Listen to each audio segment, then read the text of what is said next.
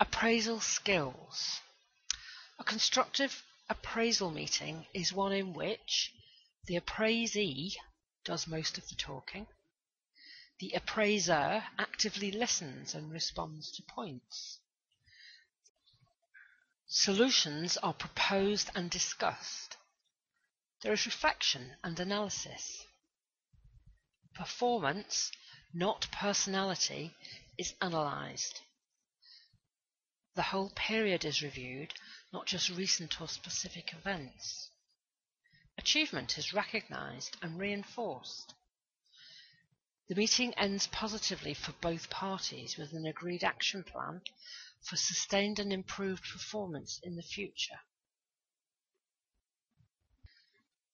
A bad appraisal meeting focuses on a list of errors, problems, or omissions.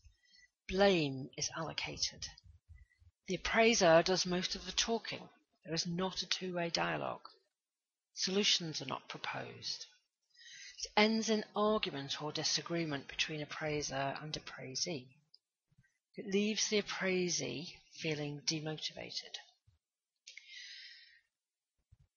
Managers who are expected to carry out performance appraisals should have some appropriate training. This should include the reasons the organisation carries out appraisals and the skills of performance appraisal. Managers need to appreciate how the process fits into the wider strategic process of performance management and how the data collected contributes to an analysis of the organisation's human resources and its capability to contribute to business strategy and value.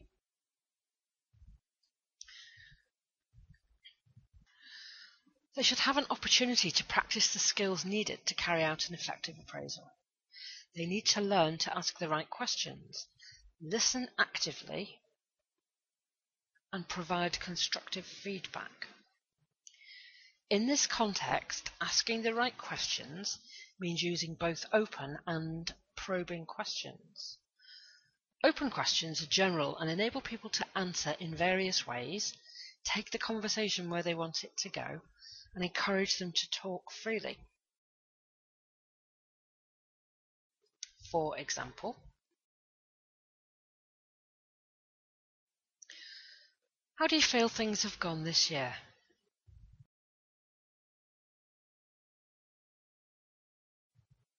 How do you see your career developing?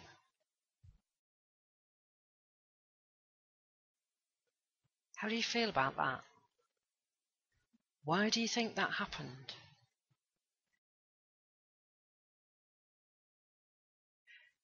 Probing questions dig for more specific information on events and reasons. They indicate support and encourage provision of information about feelings and attitudes.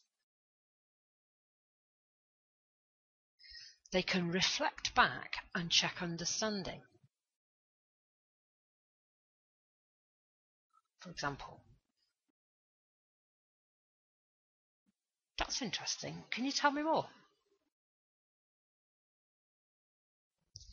How important is that to you? Just to confirm, do you mean that a good listener should concentrate on the speaker, be aware of behaviour, body language and intonations, respond when necessary but not interrupt, ask relevant questions to clarify meaning, demonstrate understanding by making short comments such as, "I see." Giving feedback is a skill that managers need to learn and practice. Feedback should be based on facts, not subjective opinion, and should be backed up with evidence and examples. Feedback should be used to help employees understand the impact of their actions and behaviour. It's best used positively to reinforce good points and identify opportunities for further positive action. Sometimes corrective action may be needed. Feedback will work best when events are described rather than judged. For example, X became upset when Y was said is a description rather than a judgment, such as, you upset X by saying Y.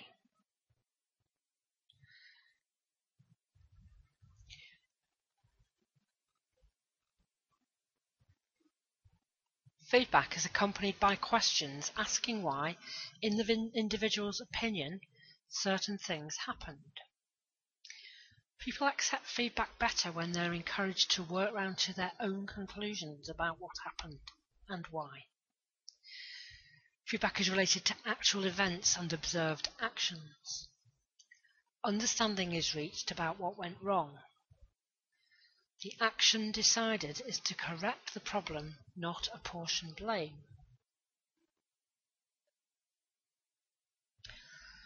An alternative approach to performance management is the use of 360-degree assessment. Here, comment and feedback is gathered from a wide range of people, including the person's direct reports, line manager, colleagues, and customers. Sometimes, to provide anonymity for contributors, the feedback is collated and presented to the appraisee by HR, or even appear in another branch or department. Management of team performance. A danger with performance-related pay or bonuses is that they can create a competitive atmosphere which does not produce the best results for the business, as people vie with each other to maximize their individual earnings. Individual bonuses can be divisive and disruptive unless they are carefully managed. Consequently, many performance targets are based on team results to ensure everyone pulls in the same direction. The downside of this is that many people lose sight of the target and fail to understand what is required of them to achieve the group target. Not everyone in a team can contribute to specific targets, so they need to understand they must do more in the achievement of the targets they can influence. A good way to manage this is to hold regular team meetings, say quarterly, for an annual target. Each target should be examined, progress against milestones and targets evaluated, and suggestions made as to which part of the team can achieve this target and what each of them need to do. For example, in a retail organisation, the team may have a turnover target of £1 million and be at 200,000 at the end of the first quarter. Taking into account seasonal fluctuations, the likely result on current performance is forecast to be £950,000. This means the team need to generate an additional £50,000 as a minimum to protect the bonus. Only certain members of the team can influence this directly: buyers by creating more demand, or merchandisers by converting more of the existing demand into sales that could otherwise be lost by stock shortages. The briefing manager should divide the target by the number of buyers and merchandisers and challenge each of them to contribute that figure as a minimum.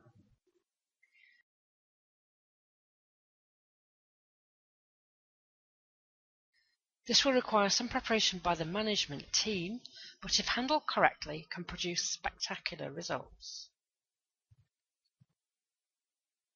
That's it for Lesson 2. I'll see you again in Lesson 3.